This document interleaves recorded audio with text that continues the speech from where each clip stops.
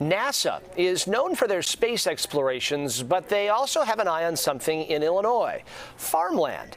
In what feels like an unlikely partnership, NASA and Illinois farm families are teaming up to preserve land. Joining us now is the Director of Water Quality Science of Illinois Corn, Dr. Laura Gentry. Dr. Gentry, thanks so much for being with us. Oh, thank you for having me on the show. So most of our viewers are pretty removed from the farmland, at least sort of in the urban center core of Chicago. Help introduce us to Illinois farm families and then how this partnership formed in the first place. It's really interesting. Yeah, the Illinois Farm Families is a coalition of the different major commodity and agricultural associations and support groups that work for and with farmers across Illinois. And the whole goal of it really is just to give everybody a chance to be able to look at the lives and the work of the farmers across Illinois, across the Midwest, how we do our work, what matters to us, what our challenges are. And the work that we do, we are proud of, and we want people to take an interest in it and be there to ask us the tough questions, challenge us, but also hear our side and hear everything that we're doing for agriculture. Let's talk about this project and how it helps agriculture and other farmlands around the U.S. or even the world. Talk about this relationship.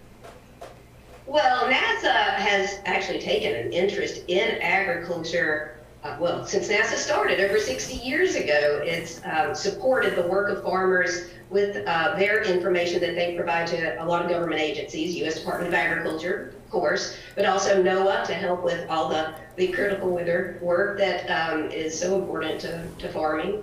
And NASA's also been observing agricultural fields, not just in the United States, but around the world, for decades with the interest of national and international security. But in the past 10 to 15 years, agriculture has seen just big changes. And one of the most significant changes we've seen has been the decline of the number of farmers in our country, sadly.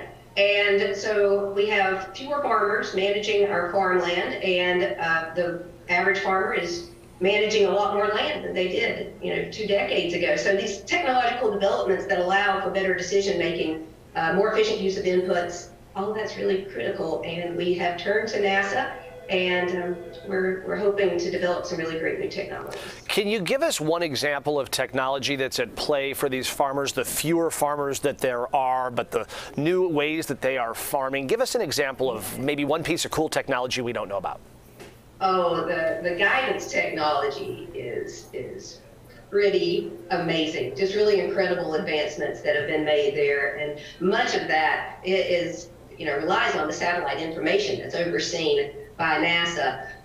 So that is a really neat one, the way that our equipment can manage our fields, the way that it brings the grain in, and just the whole process all the way through that we use to harvest has been pretty phenomenal, the way we manage our fields. But we have all these agricultural inputs too that have advanced incredibly in the last 2 decades. The fertilizer, the chemicals, the seed technology, all of that is helping to make our farmers and our farms and our land more sustainable as we produce and as we use them to interact with the environment. Very cool. Very, very interesting. Thanks so much for spending some time with us. We really appreciate you kind of laying that out for us. Dr. Laura Gentry, she's the Director of Water Quality Science of Illinois Corn. Have a great rest of your Wednesday. Thanks very much.